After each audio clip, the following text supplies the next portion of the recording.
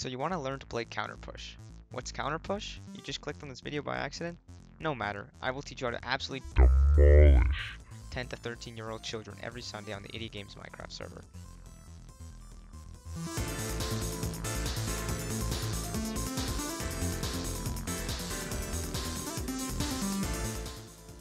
Let's first start with, what is counter push? Counter push is a 5v5 class-based first-person game coded entirely out of command blocks by a friend of mine, the IdiotGamer, in Minecraft.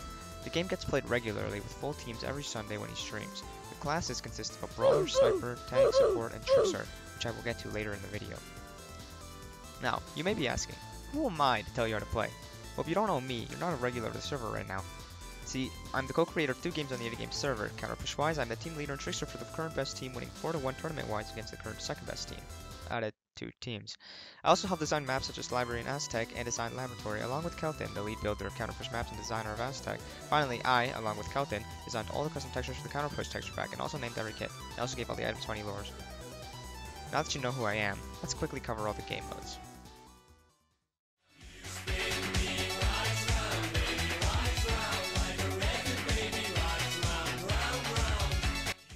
There are 2 minecart rings in the middle of the map.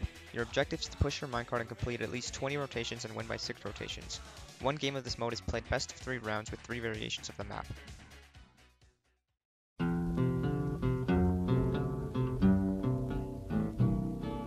I don't want to set the world on fire. Both teams have a minecart to push. The winning team is the one who pushes the cart to the end of the map. It's like Payload Race from TF2. Due to being a generally terrible game mode and nightmare to design maps for, it's not really played anymore. Because only one more point is needed, and that will be Groink taking the map 1,000 to 0. The first time that's ever happened before, actually. I don't think that's ever happened. The map is symmetrical and has a minecart track from one spawn to the other. To win, you push the minecart to the enemy's side and keep it there. The longer the cart stays on their side, the more points you get. The speed at which you receive points correlates to the distance at which the cart has been pushed into their side.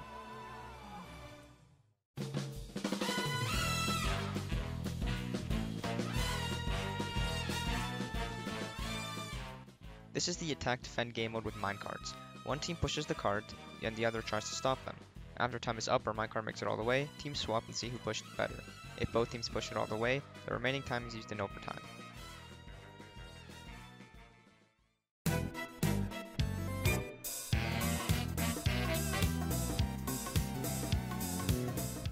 This is an attack defend game mode but control points instead of payload. Taking a point is done by pushing a cart 5 rotations around a ring. Once a point is captured, you move on to the next and last point.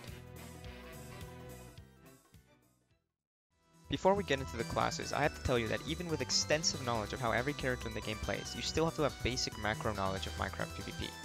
No, not that kind of macro, this kind. Since we are playing in the latest version, not the old brainless spam clicking version, you have to understand attack speed.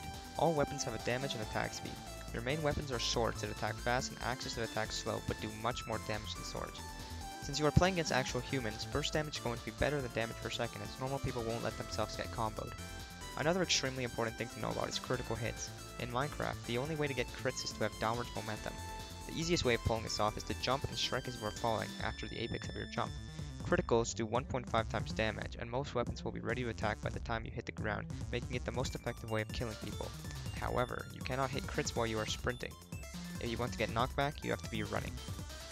One last thing. In Counter Push, all classes have the same armor value, 11. Due to armor's damage protection in Minecraft being quite complicated, when referring to damage throughout this video, I will be referring to base damage. 1 heart is 2 health. Here's a table how much damage you will actually do. Now you are ready to learn the complex ways of the Counter Push classes. All classes currently have 6 kits, each have their own abilities and their own finals. A final is charged up throughout the round and can be used to change the tide of a game. Please keep in mind that patches roll out fairly often and some specific parts of this tutorial may be outdated, which is why I will try to avoid specific numbers where I can. For future reference, a few or couple seconds refers to 2 to 5 seconds, and a long cooldown refers to 10 to 15 seconds. With that in mind, let's get into the kits.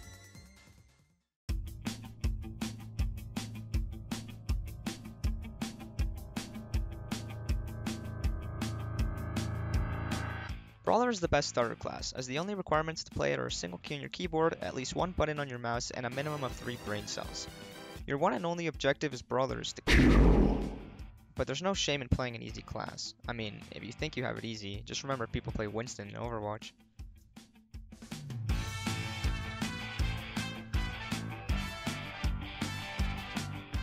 You have a steel sword and a one-time use fire sword. The first thing you're always going to want to do is put your main sword in your offhand, because hitting someone with fire first will basically blind them and let you get some free hits with the main sword. The final is several seconds of being able to use the flame sword as much as you want.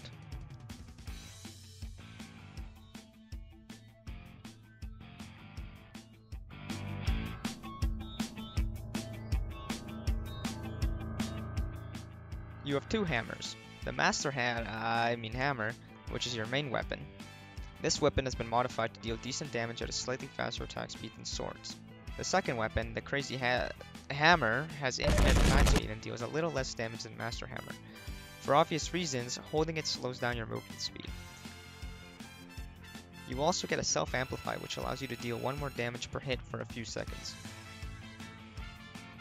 The final is Ultra Hammer, which deals over double the damage as Master Hammer and has the same attack speed as Crazy Hammer, while also increasing your movement speed. A free team wipe money back guarantee.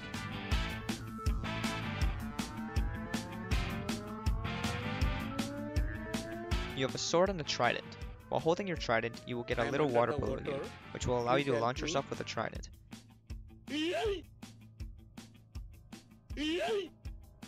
Hitting someone with the trident will also perform an area of effect attack. Your trident also does decent knockback. The final is a powerful lightning strike, but watch out as it can hit your teammates as well. Pro tip, if your teammate is on fire, spawn some water on them.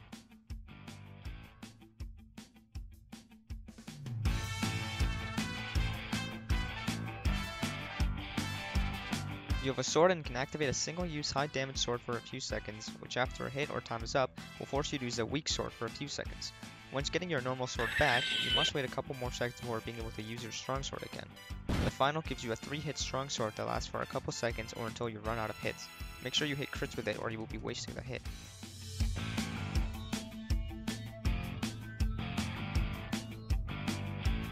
This kit is absolute dog shit.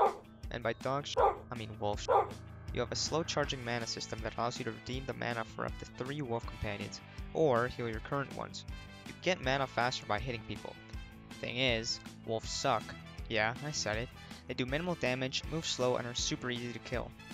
The only use for these companions is to get in the way of hits, and to top it all off, your weapon is pretty weak. The final is 5 extra wolves.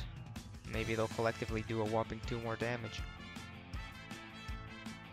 What the dog doing? This kit has the best movement in the game. You can right click to throw out a shadow which, when you let go, will lock in place. You can teleport to that shadow by right clicking again. If you drop your main weapon, you will perform an AoE attack around you, and your shadow will copy it if it is up. Your shadow, however, can be killed. Your ability allows you to spawn in 3 1 HP baby zombies. Go crazy! Go stupid! Your final slows you in place and performs a wave of AoE attacks around you. This sword is great and all, but I keep dying from getting so up close to people.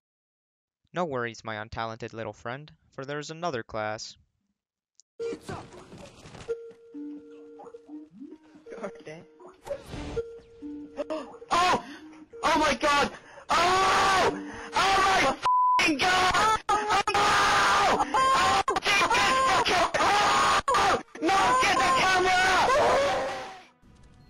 23 KD.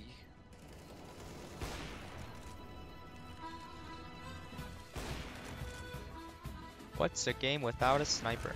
I guess there's something just so appealing about being able to hit someone from really far away and doing incredible amounts of damage.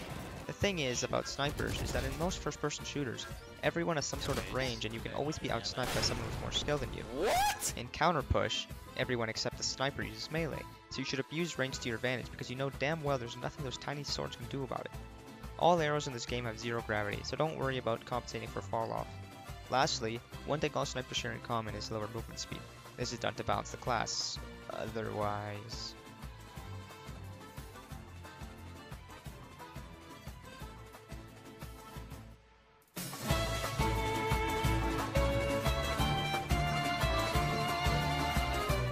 As most first kits go, this is your most standard kit and the closest you'll get to an actual sniper.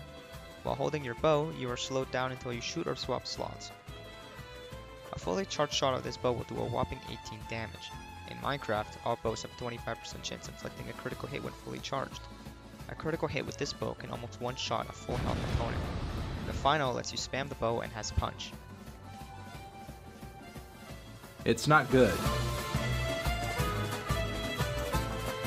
This is your go-to kit if you're good with a regular bow. You have 18 regular arrows and 2 sonar arrows. Sonar arrows reveal enemies near where the arrow landed. You can hold the arrow you wish to use, and at any point you can drop one of your arrows to reload and get all your arrows back, which takes a couple seconds. The final gives your team wall hacks.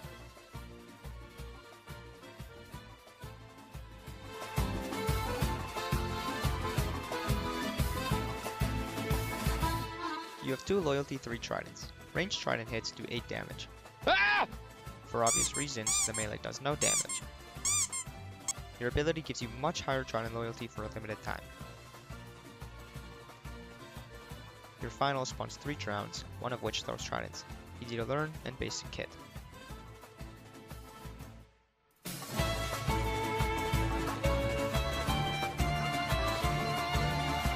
You get 3 guns. Crossbows do pretty high damage. Your magnet device pulls enemies to the enemy you hit with it and has a decently long cooldown. Your main gun is actually a normal crossbow which you have to charge up yourself but has no cooldown. The charge goes away if you switch slots. Your hazardous waste launcher is a poison 3 crossbow that inflicts poison for a couple seconds. It has a decently long cooldown. The final launches a deadly cloud that will deal fatal damage if it touches an enemy and it goes through walls. Hey, that's pretty good.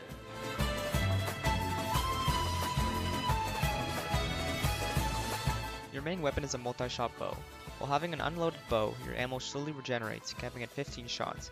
Keep in mind that since your bow is multi-shot, each shot uses 3 ammo. You can also use the blow dart to freeze an enemy in place. This lasts for a short duration or until they take damage, so make that hit count.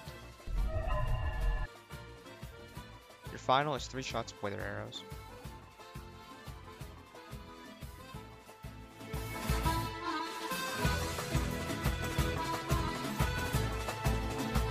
Your only weapon with this kit is a rocket launcher.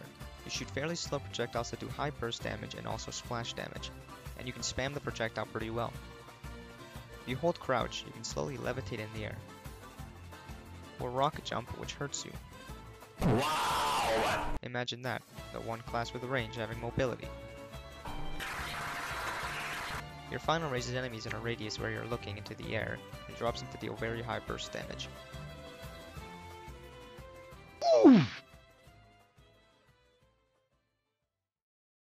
Sniper has too little health.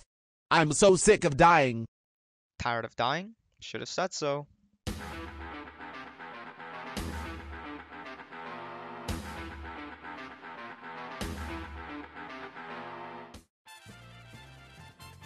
Every counter-push class has their strengths and weaknesses, whether it being damage, defense, movement, or support. What's cool about Tank is that it literally has no weaknesses, and possesses all the aforementioned listed strengths.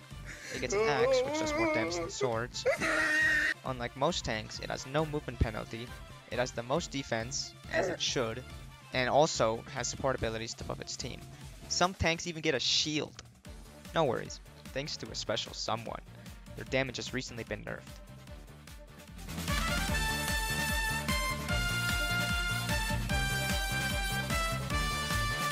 You get a battle axe and a shield. Bruh. Dropping your axe while looking at an ally will give him temporary protection, knockback resistance, and very strong thorns. Your final does the same, but for all teammates and yourself. For 12 seconds.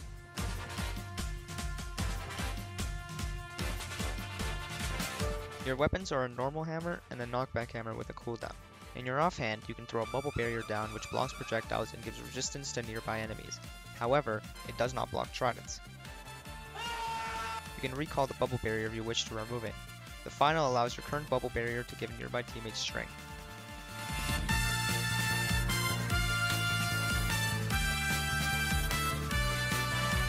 This tank's main weapon is the only tank whose main weapon cannot disable shields. However, it deals knockback. Sounds familiar. You also have a speed potion which you can use on yourself and teammates. Imagine that, a tank that moves fast. The second slot summons a horse which can be used by any player, so be careful. The final gives you more knockback. Sounds familiar. Pro tip, give your support the horse so they can go around healing and are less often to get hit.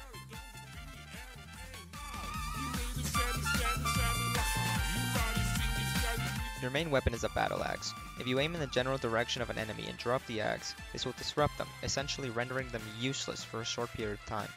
You can also use your second slot to give resistance to nearby teammates for 8 seconds. If you thought this kit couldn't get any better, You are dead wrong. you also get a shield, so not only can you block every hit, you can also make enemies' melee attacks do no damage. Your final disrupts all nearby enemies, making them all useless for a short time, enough time to kill them all. You have a staff and a potion. If you drop your axe while looking at a teammate, they will be given a short period of speed, strength, and resistance. I nerfed one of them. Oh, okay. They talk about my one taps.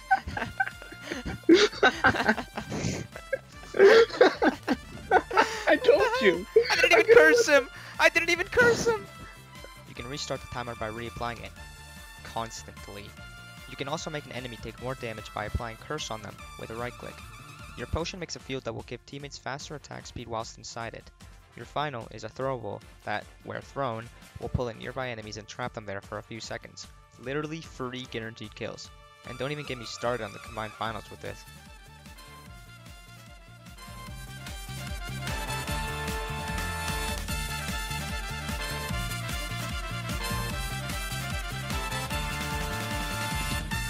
This kit's main weapon is an axe. In your offhand, you have a snowflake which can be thrown. To activate it, either throw another one while it's still near, or let it hit a surface. Nearby enemies will be pulled into the flake's location of activation. Right-clicking your second slot grants you and any questionably close teammates invincibility for a few seconds. During this short duration, you cannot attack or use any abilities. If you drop your axe, you shoot out a little stream which if you can keep connected to an enemy for a small time, they are frozen for a short duration. Using this while you are protected will cancel the protection. Finally, your final spawns a high health polar bear to attack for you.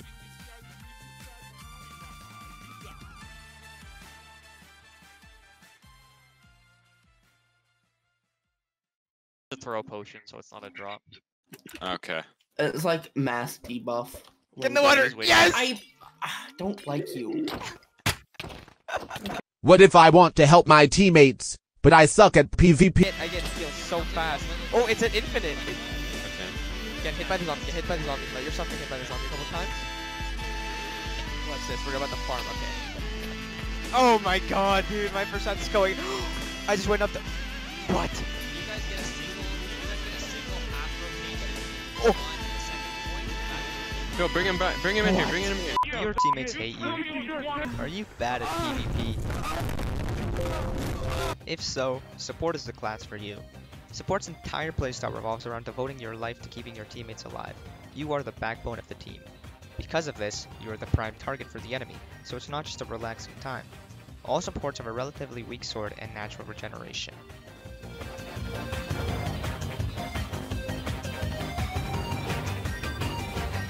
This kit has a sort of mana system. For simplicity, we will call it mana. You start out with 3 mana and get 1 mana per 4 seconds, maxing out at 3 mana. You can drop your main weapon to use 1 mana for 3 seconds of speed to yourself and nearby teammates. Mostly, you will be using mana to throw potions. They can be used on yourself and teammates and instantly heal 2 hearts. Teammates who are near you will get slow regeneration. Your final is 6 seconds of rapid fast regeneration to nearby teammates.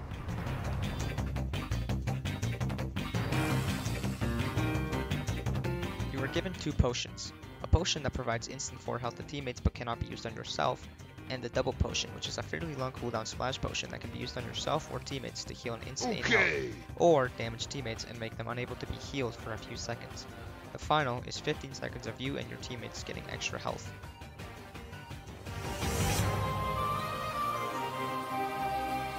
Your potion gives regeneration and temporary 2 extra hearts to teammates. Dropping your sword or using your second slot provides a temporary regeneration to all teammates in a 10 block radius. That regeneration is half for yourself. The final is 10 seconds of complete uncounterable invincibility and 4 absorption hearts to all teammates.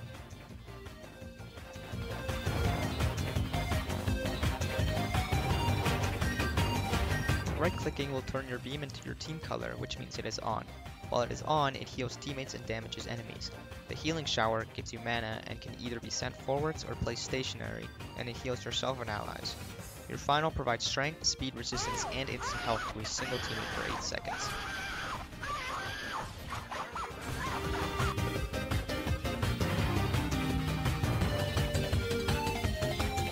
You are given a single target healing hand and a melee weapon.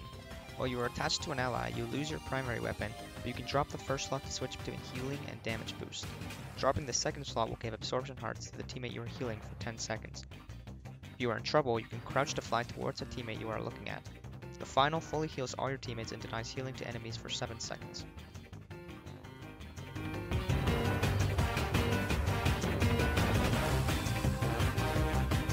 Given a bow with healing arrows and an instant shot anti-heal bow. Why you bullying me? Your arrows do high burst healing to teammates and little damage to enemies.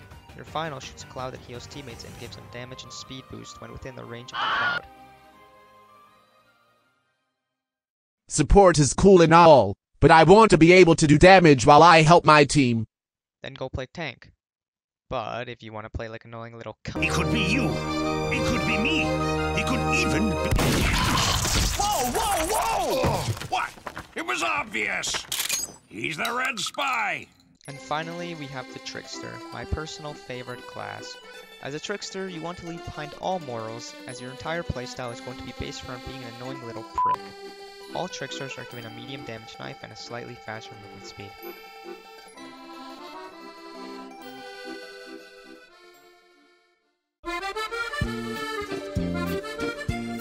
Is there anywhere on the map that kills you? If so, this kit is going to be a roller coaster of fun to play as, but not against. You have a knockback scythe with a 5-second cooldown which will launch opponents who you hit with it. You can use a potion to go invisible at Mach 7, which lasts forever until you hit or get hit. Your soul analyzer can be dropped near enemies to show their health and final meter to the whole team, as well as give them temporary glowing. If you thought that was it, you're wrong. You can also set a rollback point to wherever you want and teleport to it at any time with no cooldown. This is useful because you have barely any health and will get one shot a lot. Looking directly up will kill your rollback, and looking directly down will remove your invisibility. The final is a 5-hit extra knockback hoe that lasts 10 seconds. Pro tip, hitting while running deals extra knockback.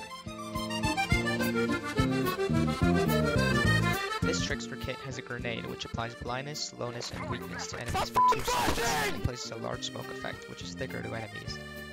You can also drop the hot wire to hack up to 2 health packs for a whole minute each. Hacked health packs can only be used by your color.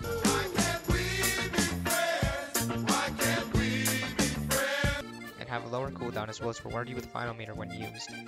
Your final is a throwable that applies glowing, slowness, blindness, wither, and weakness to the enemies it hits for a decent while.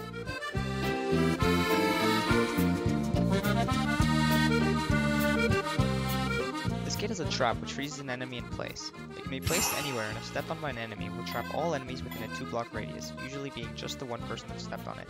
You can also set a 2-way teleporter that you or your team can use, but can be destroyed. The final is a throwable poison 3-splash potion.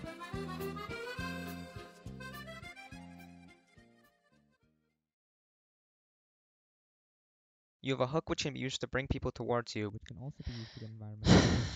Well, this did not age well. So, the new Trickster D is quite the interesting kit. The hook, or lasso now, has been finally buffed to be consistent and is now a targeting system rather than a hook. His new abilities are dropping his main weapon, which slows enemies and yourself in a radius, making it pretty easy to get a free kill by pulling someone and basically freezing them for your team to have. The other ability is also interesting. So, it's a potion that, where dropped, makes a field that affects yourself and teammates and gives 60% resistance while inside it. That's much, much less damage taken. The new final slows enemy attack speed.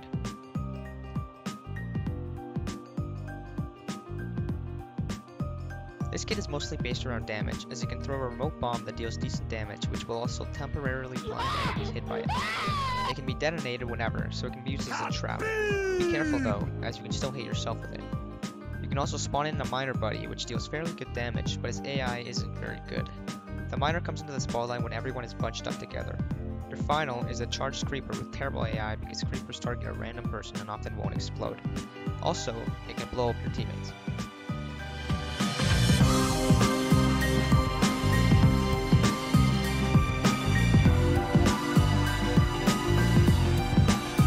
You have 3 dashes which can be used by right-clicking with your sword. Dropping your sword near an enemy will place a bomb on them which damages enemies and yourself. Crouching will allow you to leap into the air. Yahoo! Your final completely freezes enemies in a radius. Chaos control!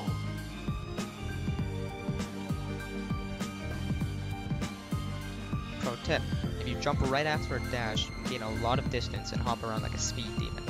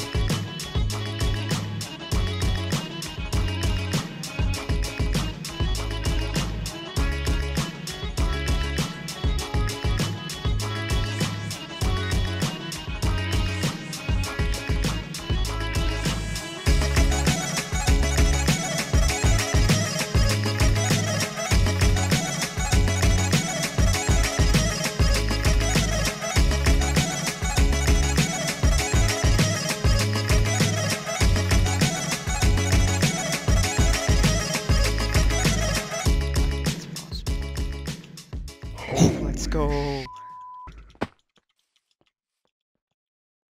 Hopefully, now that you've learned all the kits, you can get to practicing and learning and refining mechanical skills. Whether you're a noob, a seasoned PvPer, or a cheater, you now know how to play counter push. Just remember that just watching a tutorial video won't make you good. Except this one, you're now a god. See ya.